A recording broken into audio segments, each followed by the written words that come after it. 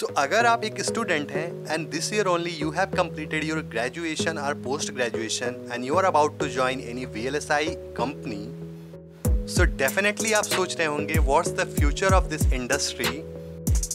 Usually we heard a lot of things in news nowadays, like some war is going on between the countries. Also there is some predictability of recession in US. So as a fresher you must be thinking कि जिस industry का आप part होने जा रहे हैं, what's the future of that industry? Is it good or is it scary? So सारे doubts clear करेंगे आज इस वीडियो में. दो पार्ट में डिवाइड करेंगे इस वीडियो को. फर्स्ट पार्ट में देखेंगे कि what is the future of this industry, how the things are going to be happen in this particular industry. And in second part we will specially talk about Moores law and that shrinking of technology nodes. अगर आप semiconductor industry से को follow करते हैं, so you might have heard about that 2 nanometre 3 nanometre word. Like Samsung, TSMC, they all are working on latest technology nodes. So many people argue कि what's after that, like we are already at 2 nanometers, so what after that, like is it going to be the end of VLSI industry? So उस पे भी discussion करेंगे कि what's next after nanometer. So overall it is going to be a very good video. And if you are someone जिसने just now अपना college complete किया है, so I will recommend you to watch till the end. You will get a lot of information about VLSI and it will help you. And also if you are interested in such kind of content, so you can subscribe this channel for future updates as well. Now let's discuss about the first part कि what is the future of VLSI industry. So जब मैं बात करता हूँ future की, तो it basically includes कि like after 5 years or 10 years how this industry is going to function. Supply and demand क्या रहने वाली है, उस बेसिस पे काफ़ी ईजिली इस चीज़ को फिगर आउट कर सकते हैं. Also the way industry is operating currently, so the same pattern will be followed in future also. So the answers of this questions are very simple actually. This question, can you tell me what are the areas where you have seen VLSI chips are being used? Just do one thing, pause this video here only and write down in the comment section कि what are the areas you know where VLSI chips are being used. So अगर हम बात करें VLSI chips की application की, so बहुत सारे ऐसे areas हैं जहाँ पे VLSI chips use होती हैं. You just name any electronic device or any electronic gadget and that will definitely have some kind of chip inside that.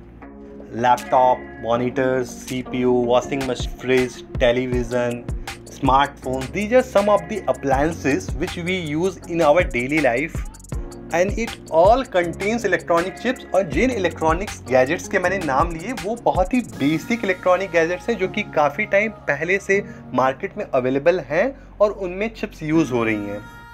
Now if you talk about the recent years, like 10 साल या 20 साल पहले की बात करें, तो भी इतने सारे innovations हुए हैं जहाँ पे electronic chips की डिमांड बढ़ती जा रही है.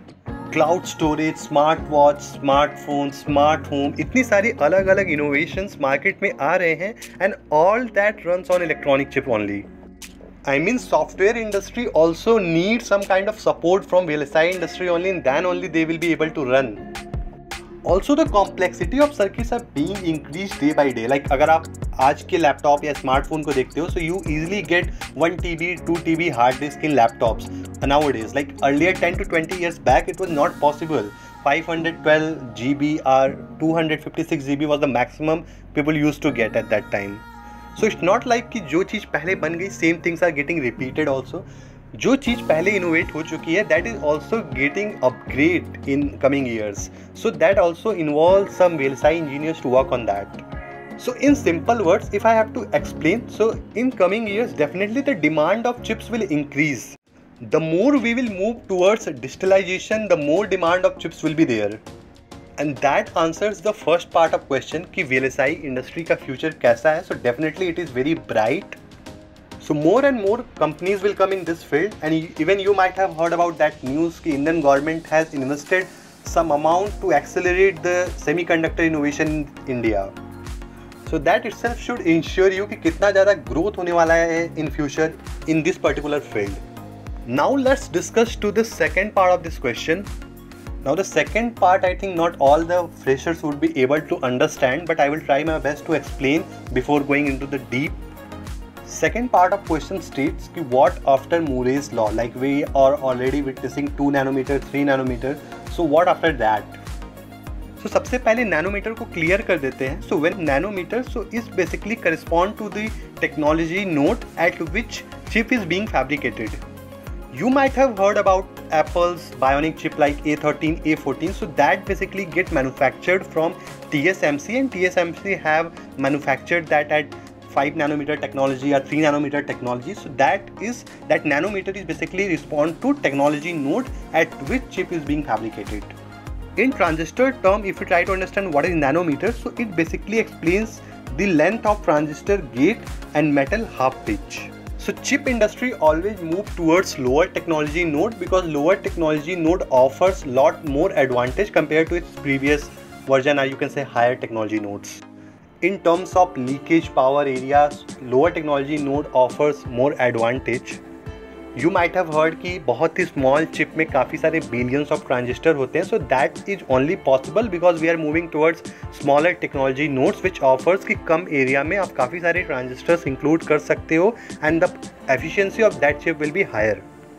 So the question which people generally ask, like we are at 5 nanometer, then 3 nanometer, then 1 nanometer, what after that? Like, are we going to reach the physical limitation of chips? So the answer of that question is very simple. No, we are not going to reach the physical limitation of chips. The first straightforward answer is like before nanometer we had micrometers, so after nanometer the chips could go into picometer range as well. The second answer could be like in current chip design process we use CMOS technique as a design, but in future we could have some different technique which uses only one MOS to implement the logic.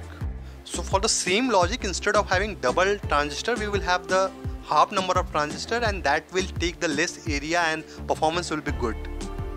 Apart from these, there are a lot of research going on in semiconductor industry and the results are positive. Like there are some alternatives which can be used even beyond 2 nanometer, 1 nanometer as well.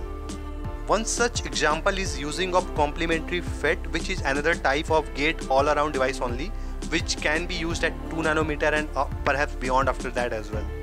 Spinotronics is one such field where researchers are working on. So I mean there are a lot of possibilities in future. And before we go into that depth, let me clarify you that we are still at 5 nanometer, 4 nanometer and some chips which will come into production for 3 nanometer, 2 nanometer, that itself will take a long time. You can see these chips are being used in commercial applications, but that itself will take around 5 to 10 years to come into the market. So don't be worried about what's the future like. Is it going to be the end of VLSI industry? Are we going to reach the physical limitation of chips? Even coming to 1 nanometer itself will take 10 to 15 years, so I don't think you need to be worried on that part. And even after reaching that point, we already have some optional alternatives for that. So after that time, you might see some more results, more positive results in research. So that answers the second part of question, which was basically on Moore's law. So I hope the concept which I tried to convey through this video, that might have helped you to understand better. And if you are fresher just passing out from college, so I'm sure you might have learned definitely some things from this video. Thanks for watching. We'll meet you in the next video, and subscribe this page to get the updates in future. Bye bye.